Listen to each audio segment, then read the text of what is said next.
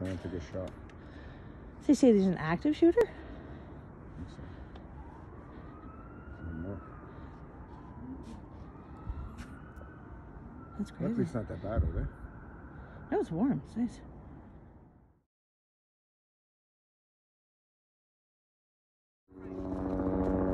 No, I know Amy is here. So the one, not this house, but not the other one, in the middle. Yeah. Apparently, You have a unit down here that you can send down to Purple Finch. Witnesses here just found a cell phone lying on the ground.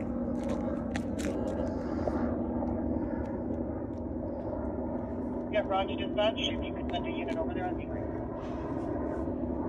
Yeah, I'm here. I think I'll stop. Okay, if you would remember.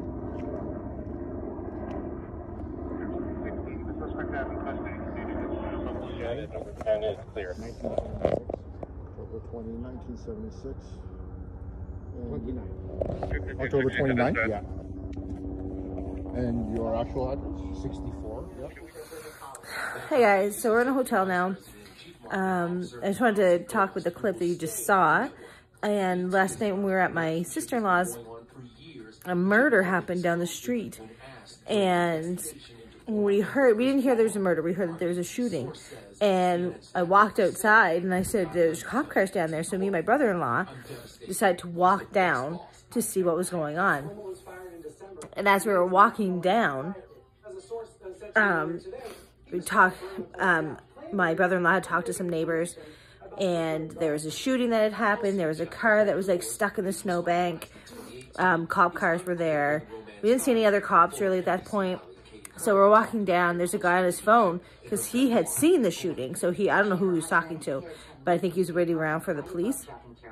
Anyway, so we're walking around and I see I was like, oh my God, there's a cell phone on the road. It didn't register at first with me. I'm like, I almost thought to pick it up. Like I was like, and then I clued in, fucking should pick up that phone. And I said, Mike, there's a cell phone on the road.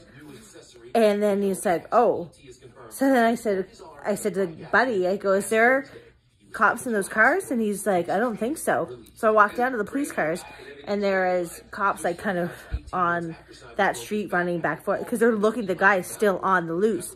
So the cop sees me, and so he starts to come over towards me, probably to say, get the F back, like go away. But I said, hey, I just want to let you know, like there's a cell phone back there on the road, eh? And he was like, what? I said, yeah, there's a cell phone right where that guy's standing. There's a cell phone on the road. Just thought you might want to know.